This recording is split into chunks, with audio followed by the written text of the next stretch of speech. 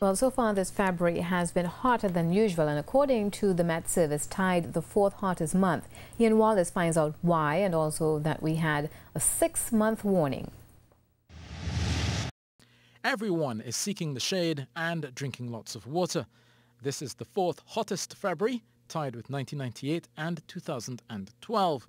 Climate scientists term a hot day to be over 33.6 degrees Celsius and a warm night over 24.6 degrees Celsius.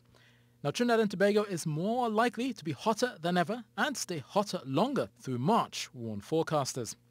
This pattern is linked to a very strong El Nino in the Pacific, pushing the Pacific winds further east and south into the Caribbean. This river of strong winds keeps the region sunnier and hotter, says seasonal forecaster Kenneth Kerr. One of the things about it is that at the upper levels, you would have a lot of subsiding or sinking air, and you have sinking air, you have warming from above.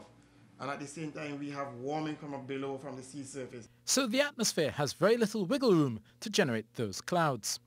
In the real situation, in the best situation, you really want a cooler upper atmosphere so that when the warm thermals or warm air rises, it cools, condenses and forms clouds. But if you have a warmer atmosphere at the upper level, there is no cooling to take place, so there's less clouds forming. And basically that is what is happening in the dry season now.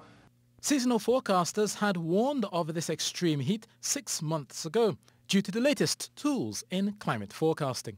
Climate early warnings have been put out from the Meteorological Service since late 2015, warning of the hotter than normal and drier than normal conditions for 2016.